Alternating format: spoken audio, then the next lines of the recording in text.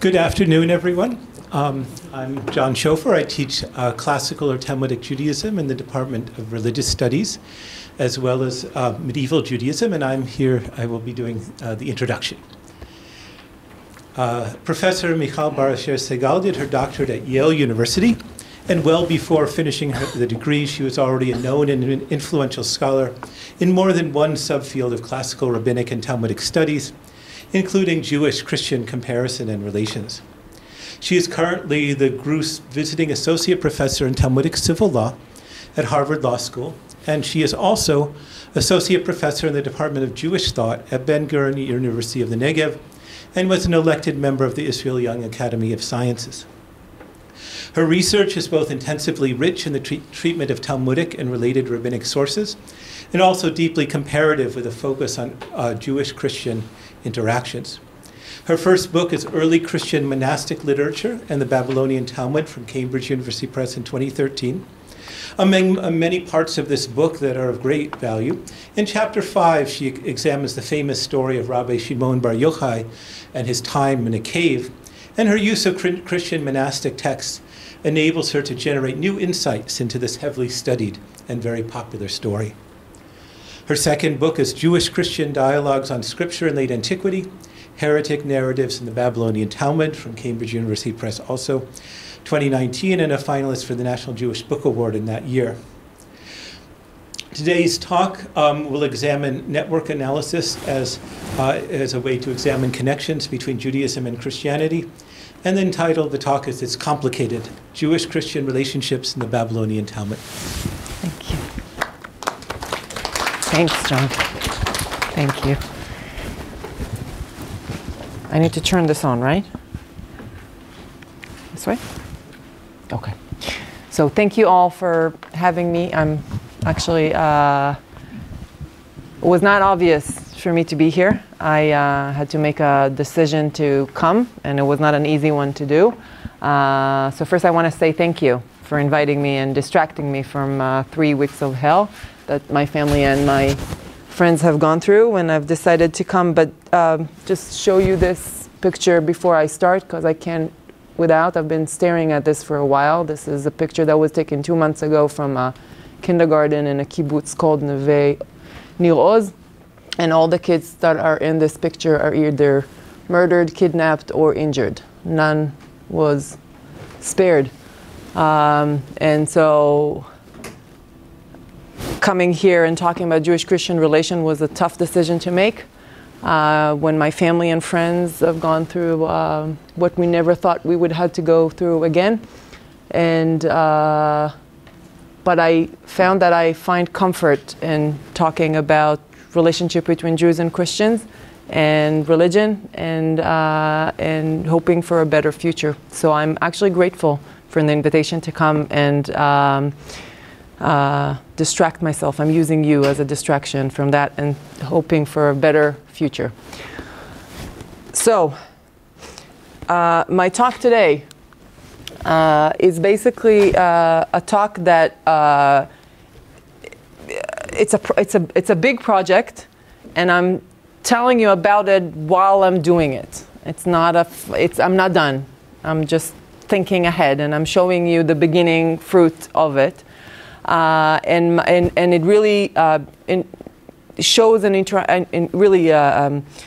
building off a few of my different interests in research together into a project, and I want to tell you about that. So it's basically what I do in my field of work, as I look at rabbinic literature, and I try to find the interaction with Christian sources of the time. So we're talking about late antiquity, we're talking about the first few centuries of the Common Era. But this specific project takes that interest and interact it with new methods from computational tools, and trying to use that to advance the study of Jewish-Christian interaction to another level.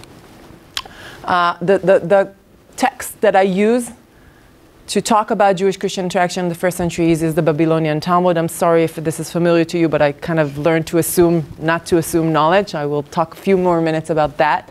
So the Babylonian Talmud was redacted around the 6th or 7th century CE, but holds traditions going back to maybe 1st century CE, maybe a little bit earlier than that, but has scholars talking, quotes from them going 1st, 2nd, 3rd, 4th, 5th century, all the way to the 6th century, probably around the Islamic conquest when... Sorry. No, you're welcome to come.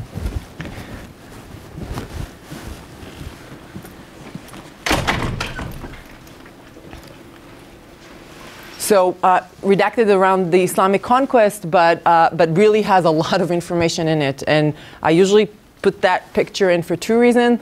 The first is to show you that when we say the Babylonian Talmud, it's a really big corpus of text. It has a lot of text in it, and really a lot to do with scholars and has been. But the most important thing about this text is that the Jewish people is known as the people of the book, and that's I'm sorry that my English is a little bit distilled today. I'm really not in my best, as I explained, so I apologize in advance. But this is really, they're called this way, the people of the book, because of the Bible. But the truth is that the actual book, or the actual corpus that influenced Jewish tradition or Jewish culture to this day is this one, and not the Bible. This is the Babylonian Talmud by the 11th or 12th century. That becomes the most binding book. I live in a country where we actually have pieces of legislation that's still based on that. We had a judicial overhaul we've been fighting that's literally linked to this text, and people trying to make this even more dominant in our life. And this is a text that was redacted in the 6th or 7th century. You can imagine, and this leads me to my choice of pictures, because that text has been studied traditionally by men.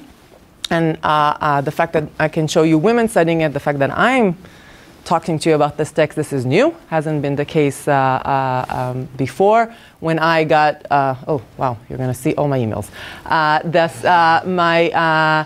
When I got my position teaching Talmud in Israel and in Israeli University, I doubled the number of female Talmudists in Israel overnight. That was like a huge deal. And it took another 12 years to get the 3rd one to join us. So we're very happy now. I'm worth a 3rd and not a half. But this is really actually exciting, and I'm very proud to be part of this revolution of looking at the text from differently. The second reason I bring this picture to show you how big the Talmud is also to show you the Talmud is printed in different sizes.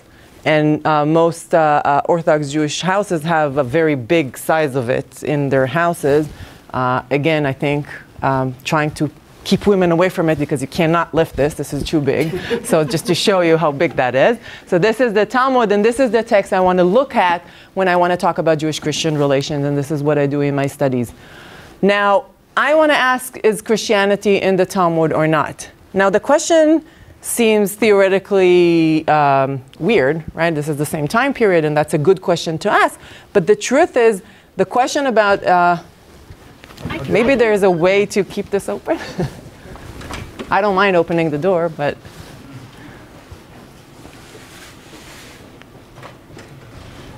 Good? Works? Okay. So that question has a direct connection to the history of the scholarship, and I'll talk about this in a second. But this is where my 2 books come in, and I'm part of this new trend, basically, in scholarship to look at the Talmud and ask that question. And that trend is actually new. And the reason that it's new, and I'm part of it, and I'll name a few of the scholars that came before me, mostly Danny Boyarin and Peter Schaefer and Jeff Rubinstein, and a few others that really, Richard Kalman, Holger Zelentin. There's a few scholars that looked at it, but not a lot. I pretty much named all of them. And that question wasn't raised in scholarship. And the question is why? And the reason is because of the previous slide that I showed you. Because the text was such an important text in Jewish tradition, scholars, starting from the critical study of the Talmud in the 19th centuries, who studied the Talmud were mostly Orthodox male Jews who saw the text as sacred and were very comfortable not asking that question. And they would say stuff like, well, the Talmud was redacted, and I'll show you in a second, in modern-day Iran and Iraq, in the Persian Empire. No Christianity in this area. All the Christians are in the Roman Empire, so no need to ask that question. You can actually see scholars such as Ulbach, a very, very important Talmudic scholar in the 50s, writing, there are no Christians in this area, so really no need to ask that question. On the Christian side, they were very happy with that conclusion also, because as J.Z. Smith has shows us, in the 19th century and 20th century, Protestant Christians who reading this were very comfortable with not looking for a connection between Jews and Christian, and everyone lived very happily with that conclusion, that the Talmud had nothing to do with Christianity until, I would say, about 30 years or so, when the study of the Talmud opened up for new people, non-Jews, women, all kinds of people who are willing to ask those questions. And I'm very, very fortunate to be part of this, and very exciting because it's all new and no one asked that question before, so there's a lot to do, and I'll convince you by the end of the talk that you should all pursue this also. So this is really, really exciting and new and interesting, so this is what I do. Now, just to show you how bad things are is the following slide. This project was a finalist for I think it was 5 million euros award in Germany. I was one of the last 6. I didn't get it, but I got to the point when I had to present it, and for that I had to explain where the Talmud was redacted and where Jews and Christians lived, and I looked for a map that shows that. This doesn't exist. So I had to do a map, which really no one should let me do maps. I get lost in an airport, so this is not a good person to do, but I had to make a map. So what I did is, basically I asked a friend who's a graphic designer to do this, and we took a map done by Julien, which is she's a French scholar who did it in 2002, a map of all the Christian sites in the area. Which, by the way, 2002 is important because the Christian scholarship of this area was also very much neglected, as Sebastian Brock has shown us, from the 70s. So that map was also done very, very late. So she's taking all of the Christian sites, and she did a map, and I put that map. And on top of that, I put a map done by Oppenheimer in the 80s, hello, and overlapped that in the green.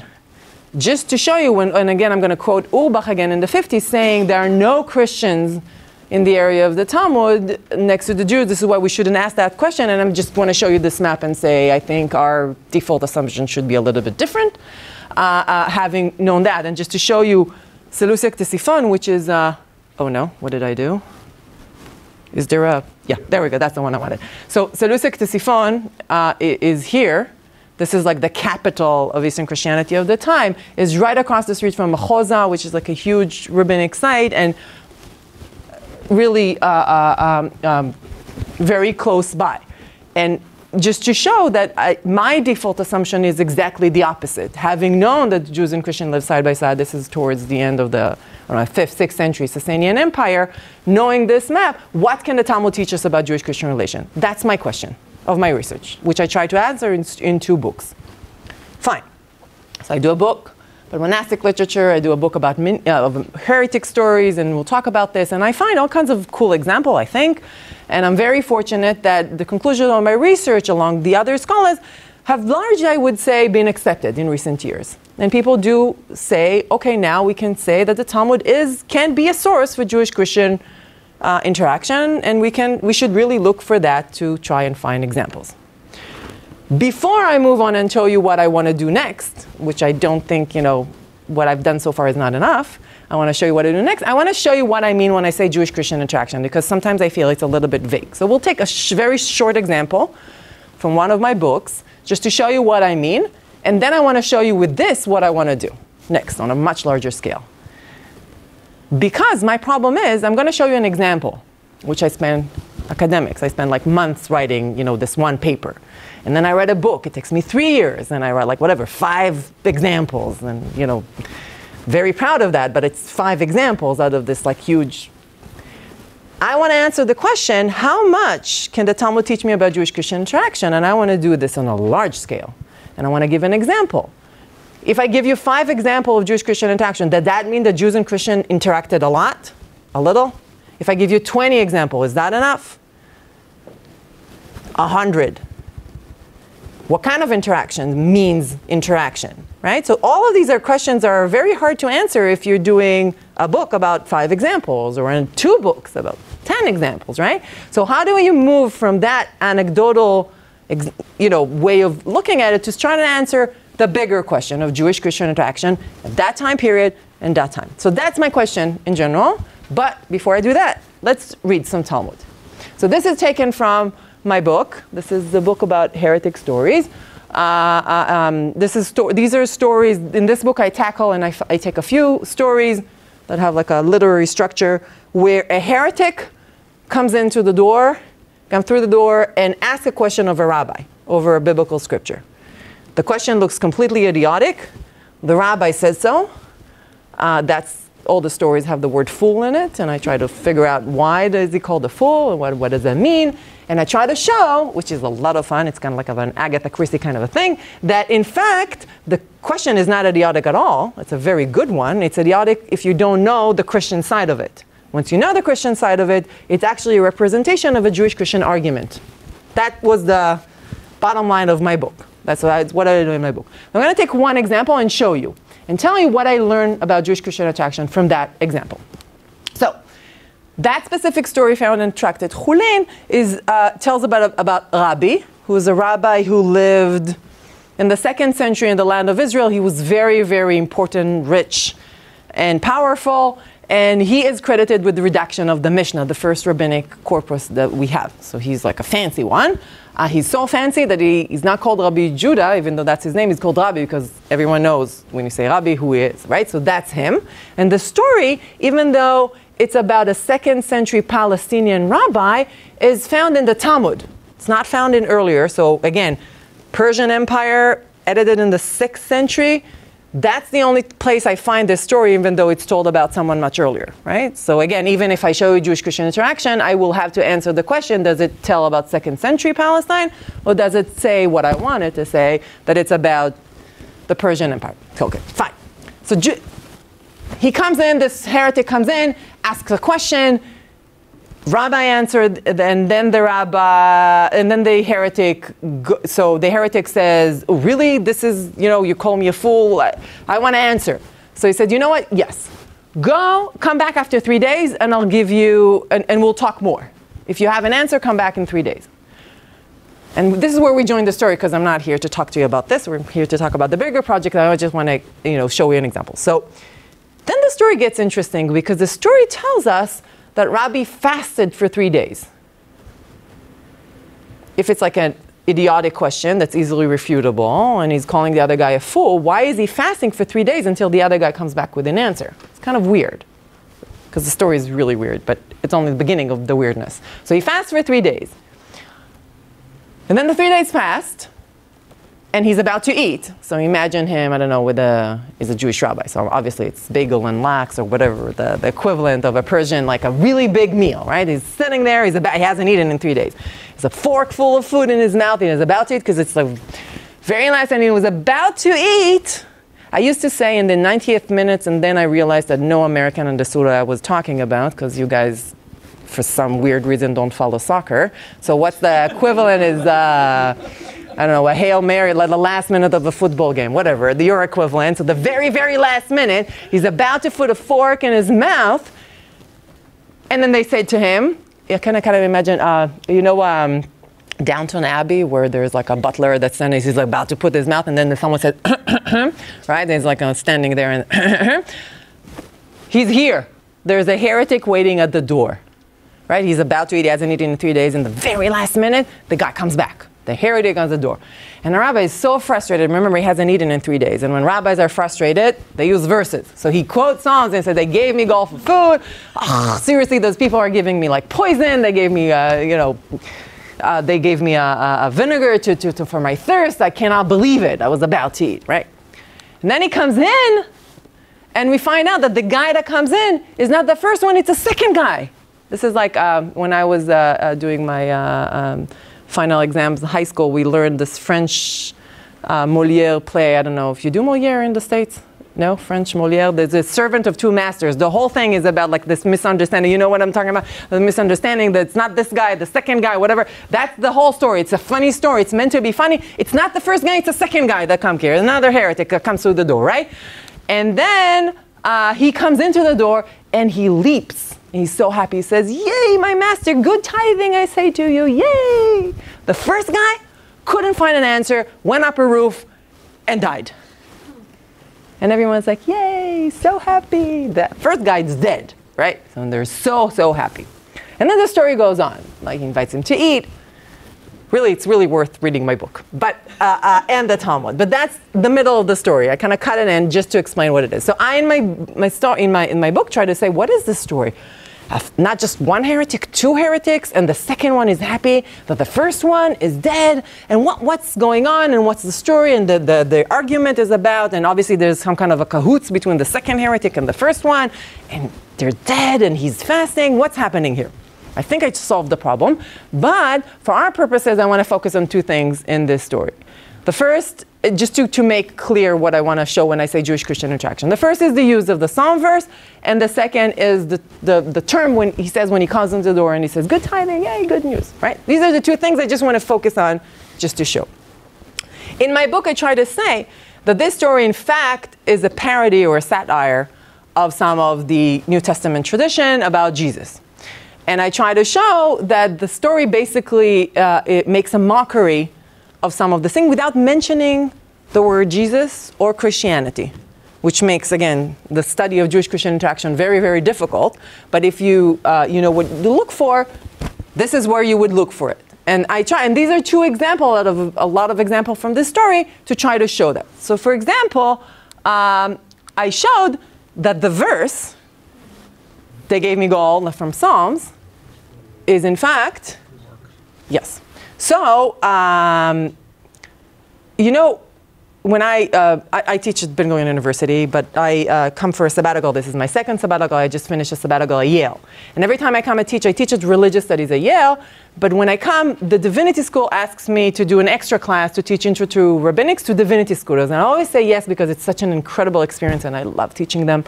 They're so eager and they don't know anything, and it's so nice to introduce this. No, really, it's nice to teach it to audience that wants to learn. But the one thing that I've learned, and every time I do this, that's my Old Testament is not my students' Old Testament. I'm not talking about New Testament, I'm talking about Old Testament. The parts of the Old Testament that I know from synagogue and from songs and from living in Israel and from my culture is very different from the parts of the Old Testament that my divinity students knew. They know Isaiah much better than I do, and I know Leviticus better than they do, and there's like really, really a lot of differences. Now, this is actually really interesting for the rabbis too, because the rabbis don't treat the Old Testament equally, all parts.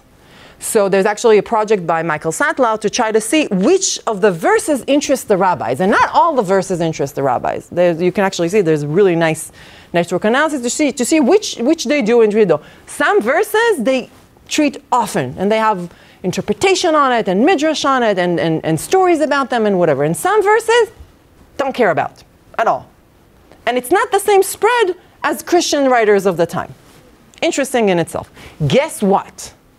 This verse, in the entire rabbinic corpus, and not the big one that I showed in the Talmud, I'm including the Mishnah and the Tosefta and the legal midrashim and the Agadaic midrashim and the Palestinian Talmud, the Babylonian Talmud, all the way to medieval time. This verse is never, ever mentioned in the entire rabbinic corpus. This is the only time that the rabbis treat this verse. There's actually a few of those verses that the rabbis don't care about. This is one of them, and this is the only time the story is mentioned. And again, it's mentioned not as an interpretation of this verse. This is like, you remember you kind of laughed when I tell this story because it's funny. It's used in a humorous way, right? He's like, oh, I can't believe I wanted to eat and I can't eat it now. It's used funnily. It's not used funnily in the New Testament at all, right? This is one of the central verses for when Jesus really on the last moment on the cross before he dies on the cross, right? On the cross, right? He says that he's thirsty and he's brought vinegar instead of wine, and he said it has been fulfilled. What has been fulfilled? This verse has been fulfilled in him, right? That he will be thirsty, and they give him vinegar, and then he dies on the cross. So there's a very last moment. That's a central verse in the Christian tradition. So whoever is telling this story pulls up this verse that no one uses in rabbinic literature, no one cares about, doesn't do an interpretation on it, but use it funnily to say, oh my God, I'm being crucified here. Seriously, it's my last moment on the cross, right? Doing it funnily to mock a very, very important Christian moment, right? Doing it. That's one example. Notice what I did here when I'm showing you this visually. I did a dot in blue and a dot in yellow, and I'm basically trying to say that's an interaction between that similarity, the use of this verse in the rabbinic story is proof for me that someone in the rabbinic sphere knew that tradition and is using it to mock it. So as a historian trying to ask, did Jews know Christian tradition? I don't know the answer to that one. Did the Talmud portray evidence of Christian tradition? Well, I can show that this story, I think, if I've convinced you, shows evidence that someone knew about the use of this verse and is using it mockingly. But to do that, they need to know what the New Testament is saying, or some kind of we'll talk about how they knew, right? But this verse was displayed in the streets, and this was a very, very, very known verse. But so how did they know? That's a different question. If you want, we can talk more about that. But someone knew and made fun of it. So for me as a historian, that's a dot of a tradition, a textual tradition that someone in the rabbinic sphere knew.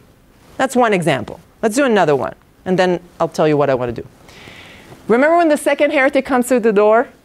And he's like jubilant, and he's like, hey, good news, yeah, mevaser tovot, yeah.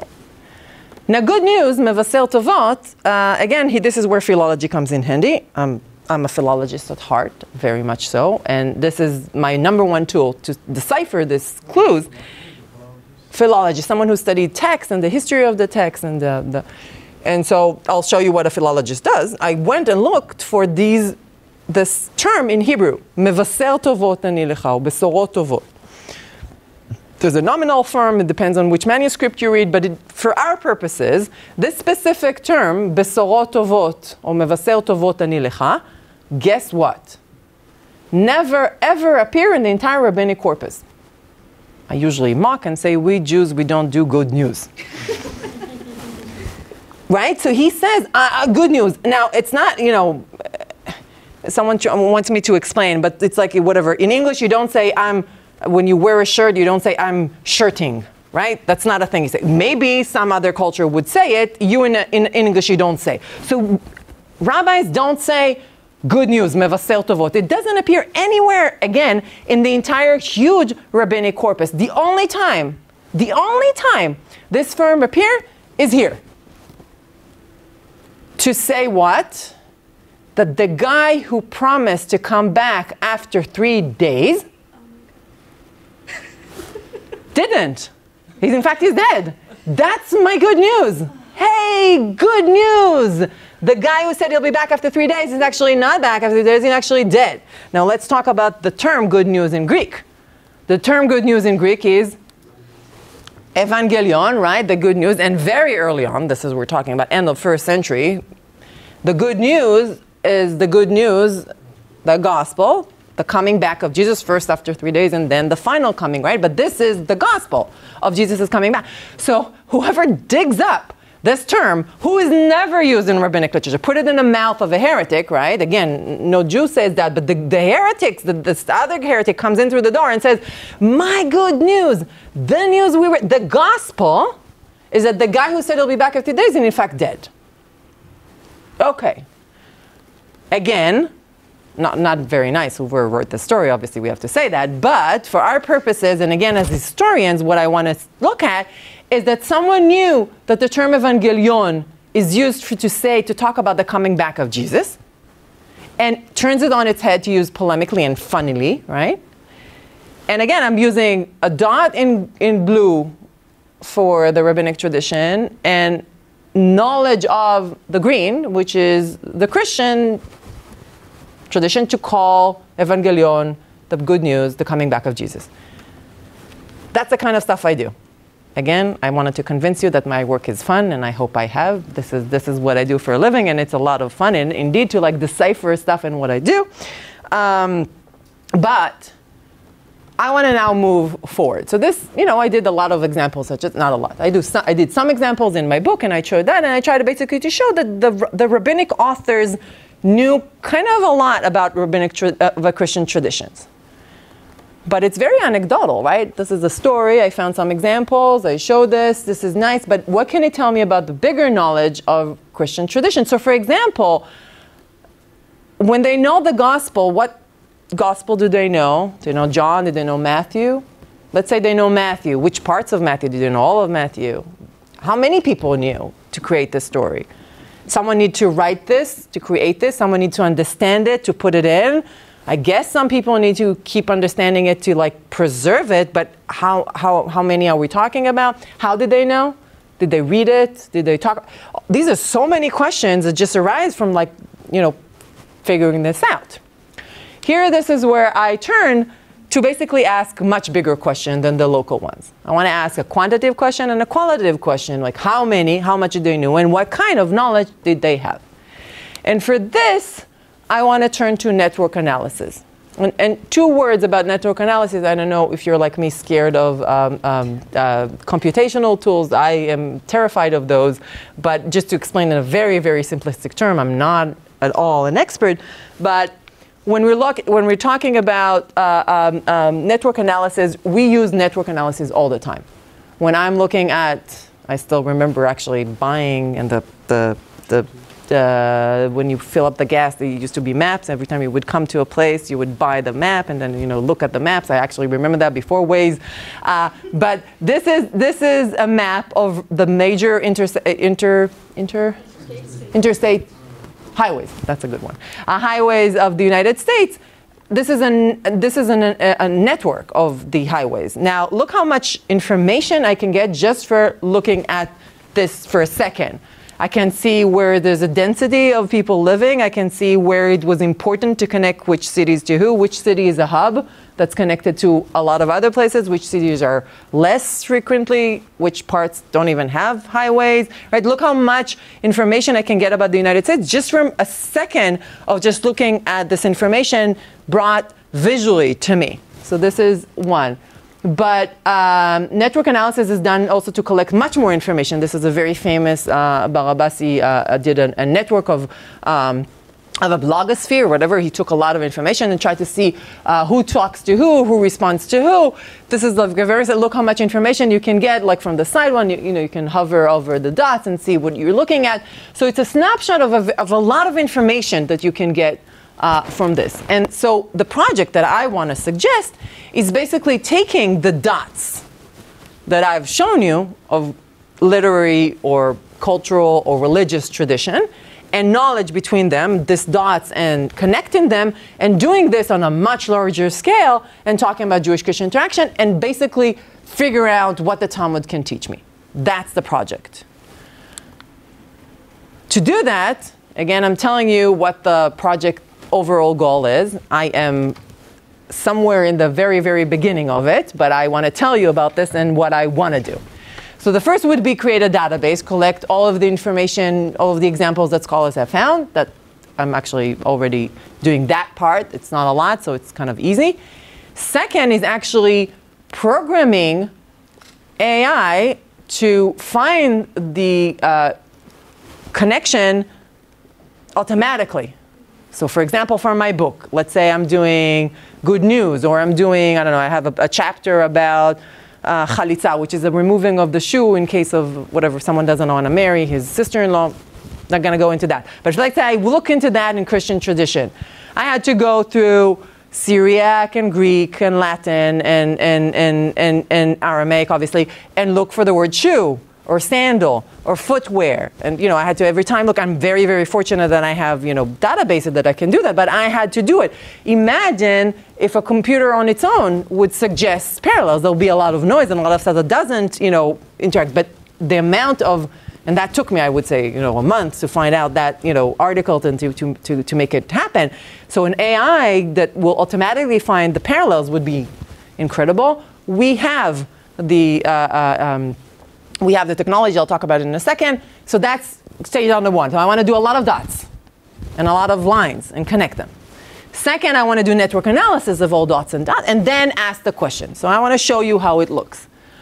So the first one, creating the database, and again, collecting everything and programming. And I want to talk about the programming for a second, because I talked about shoe, but I told you that next to shoe, I can do wear, and I can do clothes, and I can do, I don't know, divorce, and I can do a lot of words that goes around shoe.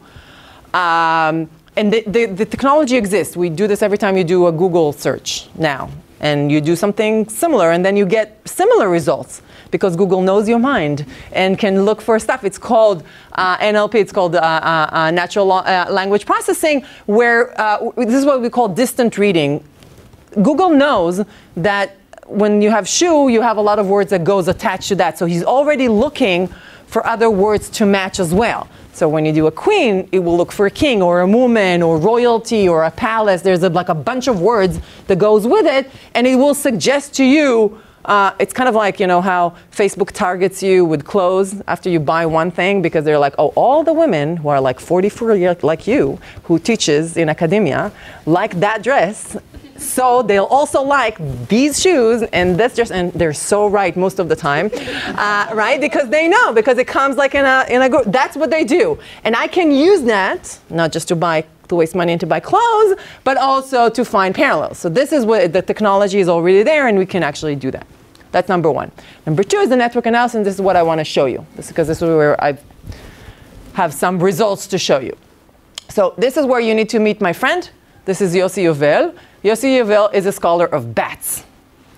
And I've met Yossi Yovel when we were both on the Young Academy of Sciences in Israel. And we're, this is like the Academy of Sciences, where the old, very distinguished people. They have like a younger branch where you were chosen for 4 years. And I was chosen, every year 30 scholars are chosen. And Yossi was chosen as well. And we became friends. And then COVID hit. And we were stuck at home with our little children. And so he said, do you have a seminar that I can join via Zoom? I said, yeah, join my Jewish Christian seminar. And my kids, oh my God, we listened to all his bats talk. We did a lot of bats during COVID. It was a lot of fun, and obviously bats and COVID, so he was very well thought. They didn't. The bats are not at fault. I'm already convinced by that. But in any case, we became very close friends. And at some point he said, why aren't you using network analysis to try to move this forward and try to look at a larger question? And for this, he explained using another network analysis, this one of his bats. So this is taken from an experiment that he did, where he tried to show that bats, he tried to ask, do bats barter sex for food? So let's say a man would give a male bat would give a female bat some food. Would she be more willing to have sex with him? Or whatever scientific word you'd say for sex with bats, but some kind of like, you know, intercourse. Now, so Yossi actually is the head of the School of Neuroscience at Tel Aviv University, and he has a bat colony at Tel Aviv University. So he does all this research on the bats, and look at his network, right? So so the black are the male bats, and the white are the female bats, and you can see that there's like direction, which bats talk to who had sex with who, and look, you can see the level, the thickness of it, how many times, or whatever. So look how much information you can get from this like one snapshot. He's like, let's do it with your story of Chulin. So this is the first network analysis that we did. This is the Chulin story, the story of the rabbi and the heretic, and there's a lot of details here which we didn't go through, but you can recognize which one? Evangelion, the good news one here that you can see, right? And did they know or did they not know? Do you have a timeline of where this tradition appears and who quotes it else, right? They don't know. I don't know if the Talmud knows this specific person, but that tradition also appears in that person. You see the color of the blue changes from Eastern to Western. Ambrose in Rome is like the most Western one. So you have so much information here, right? What else? Something else that we did to show is that another rabbinic tradition knows something. Evangelion is a book, whatever, I'm not going to go into that. So we can even say maybe if two rabbinic sources know the third Christian tradition, maybe that shows connection between two rabbinic traditions. So there's a lot to see from this. You can see the thickness of it. For us, are we sure? Are we not sure of the thickness of it? So that's an example of this. By the way, it looks very simple to do this. It took us, I would say, 8 months and a lot of fighting. We sat once a week for 2 hours, and he comes from science, like whatever, biology, and I come from humanities, and it was hell to work together. This is one of the problems with interdisciplinary studies, because he would say, so give me a dot. And I'm like, I can't give you a dot. I wrote 30 pages on it. I can't like summarize it in a dot. There's something very flat about just writing good news. I need to explain what good news means. And he's like, no. He has bats. They gave food, had sex. It's a dot. What's wrong with you? And I'm like, no. It was so hard to do. And giving up the complexity of the book and everything, it was very, very hard to do. That's the first one. But then we took this one and slashed it differently. And this is where it gets interesting. So we did axis, x, this is in English, an x. There's an x and a y. Y-axis, axis, okay, yeah. X-axis and y-axis. Oh, okay. So this is the timeline, the same thing that we saw in the round, right? This is 100 CE and 300 and 500. And this is, the y is geography. So we're looking at the, this is from the, around the land of Israel, and this is like more to the west, whatever. And this is the rabbinic sources, and with the timeline goes for the Christian sources. Same thing.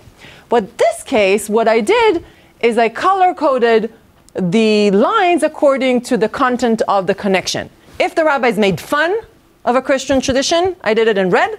If they just showed familiarity without making fun, blue. Just tried it out. And look what I saw. The more advanced the Christian tradition in time is, the later the Christian tradition, the less polemical the rabbis were. When it came to the tradition that came from the New Testament, the rabbis are like mocking it more and making fun of it. But when it came to like church fathers, they weren't mocking it. They were just showing knowledge of it and portraying it. Now, is this true? That the rabbi polemicized more about sources coming from the New Testament more than they do about sources coming from church fathers? No clue. I just did this one. I don't know if that's true for everything. But look how interesting that is, because it never occurred to me to ask that question. More than that, look, the more I advance in time, the more geographically diverse the sources the rabbis know. At first, they only know the early sources from this area, like I would say 2nd century, 3rd century. It's very local, but the more they advance in time, the more diverse is. They know sources from the Talmud, knows stuff all the way to the West. Is that always true? No idea. I only did this like on a very short little amount of information. But already I have new questions that I didn't think of asking when I was writing my book.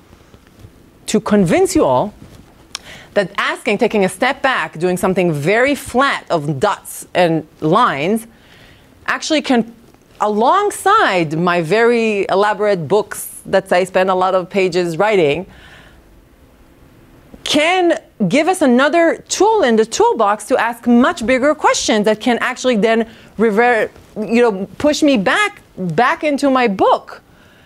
Just to show you, this is another one that we did. I don't have a lot of time because I want to leave time for questions. But this is another one that we did using an algorithm, Google Rank algorithm. How much of this is where's my Christian? This is about apophthegmata patrum, which I claim in my first book that the rabbis knew.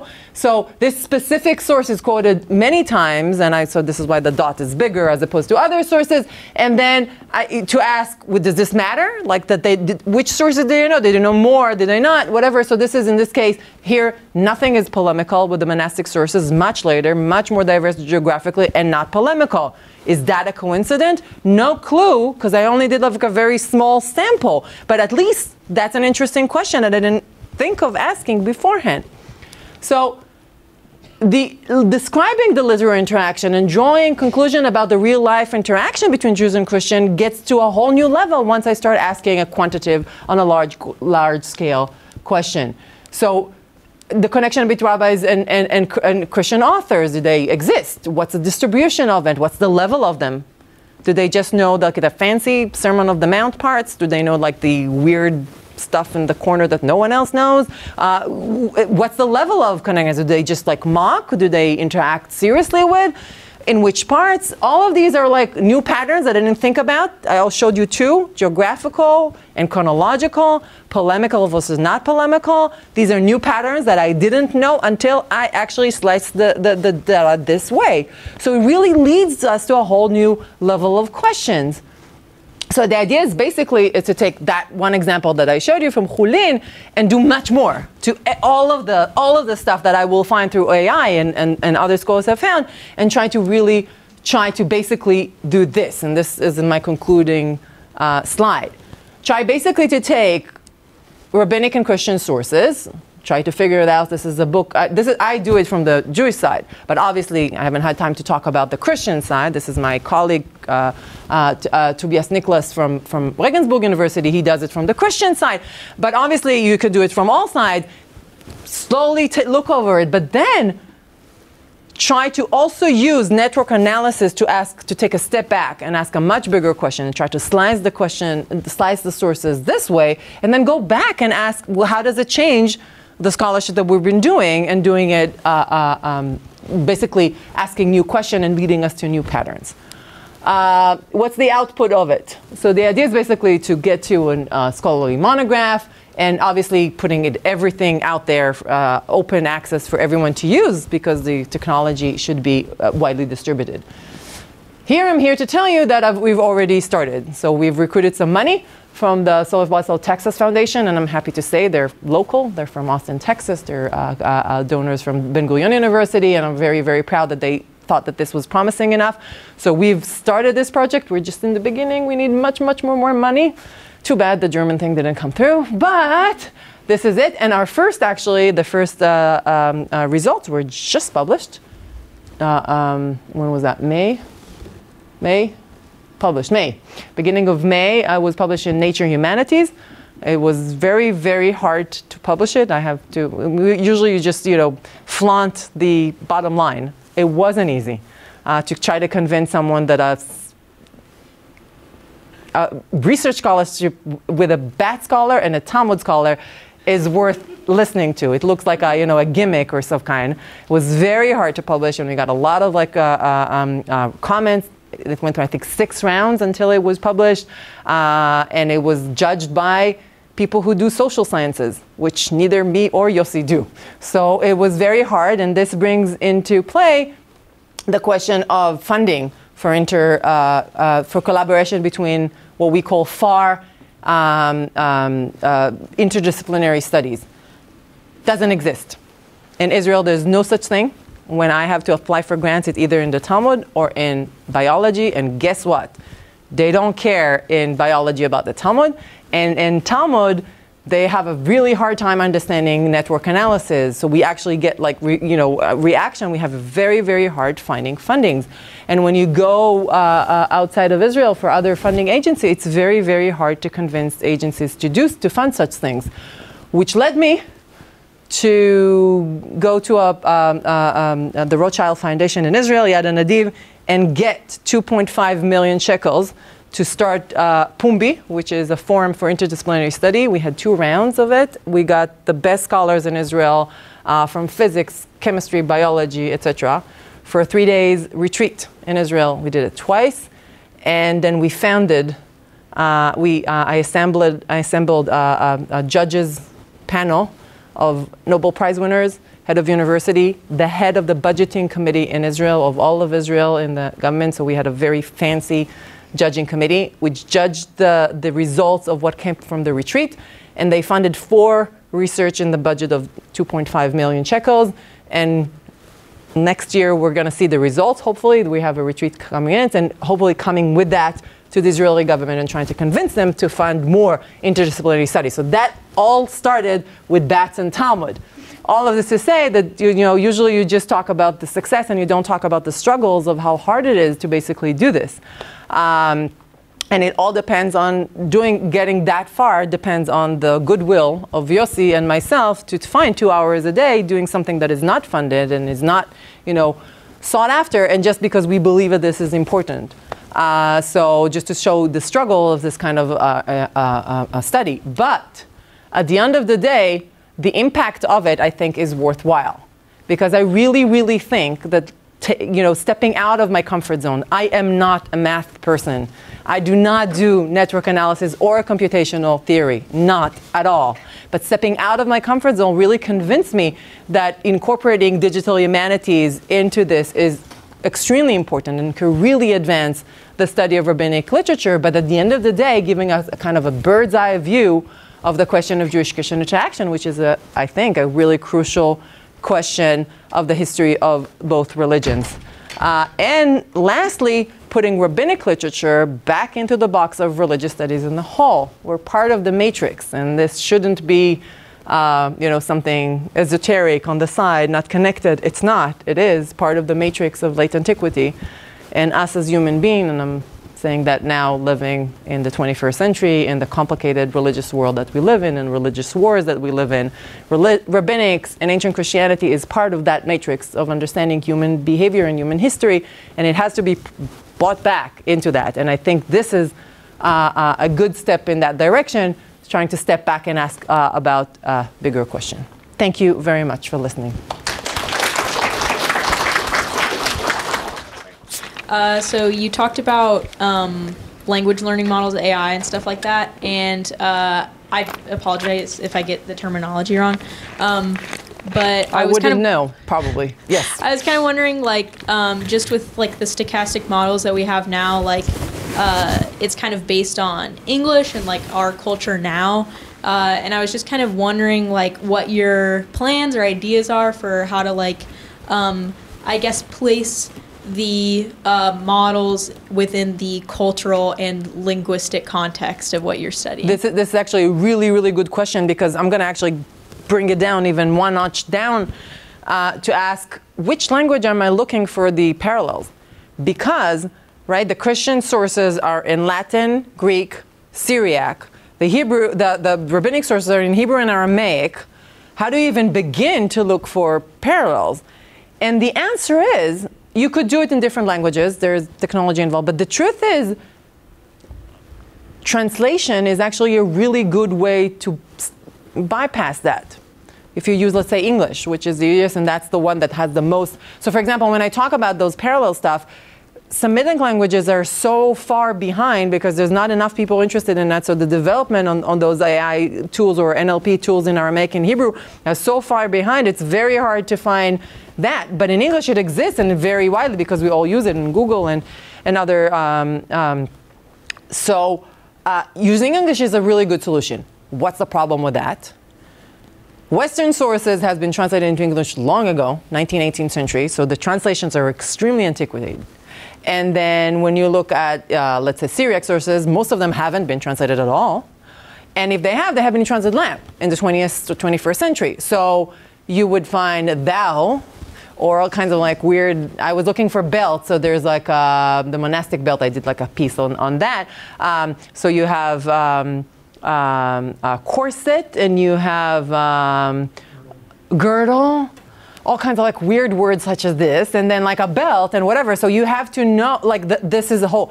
This is where the smart far reading is helpful. Because once you don't deal with specific words, but through its translation, use a bunch of words, and do that when you don't feed it to the computer, but the computer itself does this cluster, what we call clusters of words, then it solves the problem. So the truth is, the amount of new stuff that has been developed in the past, I would say a year or two, we've been working on it COVID, I would say 3 or 4 years. I have a bunch of friends who do digital humanities. In the past year or so, this has become so much easier to do, and the results are much better. So obviously we go through a lot of noise, a lot of stuff that are not, but we're much closer to that. But for this I need a lot of money, because I need programmers to help me do that. So I'm not there yet. I'm still doing the network analysis of the stuff that I can do by hand. But if I will get some kind of grant that will allow me to do that, I think that actually we're better off, but it's new that we can do that through English. So that, we do.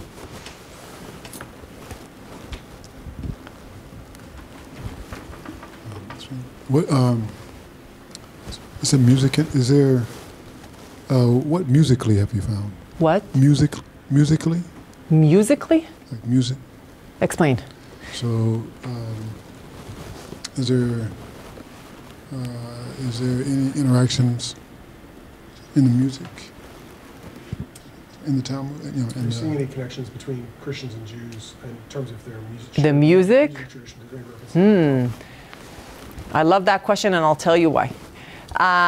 We don't know about music. We don't have any knowledge of that. But I will take your question and move it to a slightly different thing. And we'll talk about noise in general, or sound. Is there music in the Talmud? They're referring to some music, but not something that I can work with. There's no like notes, or there's some songs. There's songs in There the are Talmud? some songs. There's some words for some stuff that they do. Very short and like dismantled. Some places there are a little. But I want to take your question and move it to another direction and talk about sound in general. And the reason I'm talking about that, because Yossi Yovel is like, fine, network analysis, that's one thing. But what he's really an expert of is echolocation, the bats, right? Because the bats, they use echolocation for this. So he's like, let's do some sound in the Talmud. And we actually located a few passages in the Talmud. This is new. Invite me again, I'll give a talk about that one. About stuff, for example, that talk about an entire thing in Tractate Rosh Hashanah. In the temple, they used to do the shofar in Rosh Hashanah alongside two trumpets, because it was fancier. But then the Talmud asks, wait, can you hear the shofar if you have two trumpets next to it? So you can actually go through what their hearing or their sound concept was about hearing two things at the same time, and we can actually test if they were right or wrong, right? So we can do that. Or the Talmud says, for example, you can, does it work if you blow the shofar into a pit and you hear the echo? Does it still count or not? So we're actually planning, and we actually found the pit that we can use, and this is like an really, don't ask me how I I'm going to rob a museum of a pit, and I have like a connection to do that and to try to do this experiment for an hour and then bring it back. But we'll do a thing and a whole experience, because that's what he does. He's a sound expert with the bats, and we can actually try and test some of the assumption that the people had 1,500 years ago. So we actually can do some stuff with sound, and it actually goes hand in hand with very new research. This has exploded in the past 20 years of the senses in the ancient times. And can we access senses? And actually, there's an Institute of Sacred Music at Yale University that does some really awesome stuff with like music in churches and ancient churches and try to recreate that. So we can do that too. And I think our scholarship goes hand in hand with that one, and we're looking at that. So I'm happy about that question, but this is new. I haven't done the experiment yet, but we're going in that direction. Sorry, guys, one more. What about marriage, weddings or something like that? Weddings in Jewish Christian stuff. There's a lot of discussion about marriage and marriage law. And I have found some parallels to Christian stuff, and interesting. So yes, there is. The short answer is yes, there is. I think Martha wants to ask a question. Need a mic or not, but thanks. Yeah. This was wonderful. Thanks so much. Thank you. So you very carefully did not speculate about the mocking and then the lack of mocking. But I was wondering if you would. And more than that, I was wondering, sort of connected to that, I guess, in my head, to say something of what do we know anything, I guess, about the sort of the relations of power between Christians and Jews in the area of Babylonia at this period? And, is mocking something you do, to a heretic and not to somebody who's equal or more powerful? Or is mocking something that you do because you're not powerful and you're trying to make fun of the people you don't like? So I just was curious if you have any thoughts about sort of how that works with the kind of political environment that people are living in. It's such an incredible question, and I'll tell you why it's incredible for multiple ways. The first is, so let's start with the simple fact that I don't think these stories represent an actual interaction between Jews and Christian. The fact that they're told over someone who lived many years before in a different country, I think this is meant for an inner discussion, and it doesn't deal with Christianity in the 2nd century. It deals with Christianity in the 5th and 6th century, local, contemporaneous. And I can actually show that, because the argument that they're arguing about, it's about the Holy Spirit and could not have happened before the 4th century in Christian sources. So I can actually show that this is totally later. So we're talking about Jews and Christians in the 4th and 5th century or 6th century in the Persian Empire. That's what we're talking about historically. What do we know about those? We know that Christianity is the biggest religious minority by this point. They're a strong economical force in this area. The Persian suspect the Christians of being a fifth column, the Spanish term, the Spanish Revolution term, traitors within. So they're being persecuted for a time, and then not so much later. And so there's this whole thing. So that's a good question. And the question is, can the Talmud help me answer that question? And I think it can. Mockery.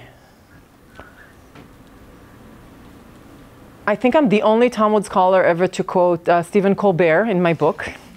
And the reason that I quote Stephen Colbert in my book is because after the end of my book, my second book, the meaning, the heretic stories are all about mockery. And I said, listen, as a historian, I can say a few things from this. I can say that someone who mocks needs to know a lot, right? If you go to a stand-up comedian, I always give that example. There's a woman stand-up comedian telling how difficult it is to get up in the morning when it's raining, and you have 3 kids, and you have to take them out to the school, and one drops the umbrella, and he forgets his shoe and his coat, and taking him out. And it's funny to everyone, but it's even funnier if you try to take 3 kids out in the rain. It's much relatable if you've done it.